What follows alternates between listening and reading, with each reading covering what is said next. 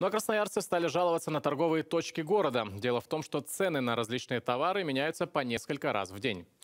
И случается так, что кассиры пробивают чеки на большую сумму, чем указано на ценнике. В магазинах оправдывают это тем, что стоимость товара уже увеличилась, а ценники поменять еще не успели. В Роспотребнадзоре пояснили, в таком случае торговую точку можно наказать, а деньги вернуть. Глава краевого ведомства Дмитрий Горяев рассказал, что закон о защите прав потребителя никто не отменял. А в нем четко указано, что продавцы обязаны своевременно предоставить покупателю всю необходимую достоверную информацию о цене товара или услуги.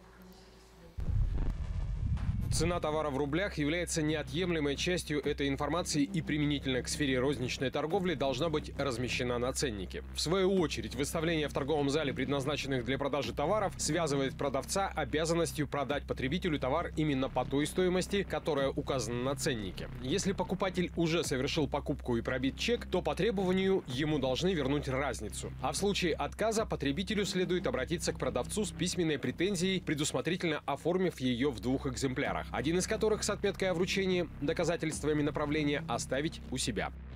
Если спорную ситуацию не удастся разрешить в магазине, красноярцев призывают обращаться с жалобой в управление Роспотребнадзора. К обращению нужно приложить претензию, ответ продавца на нее, копию чека, желательно фотографию ценника и иные имеющиеся документы. За нарушение работника магазина могут привлечь к административной ответственности.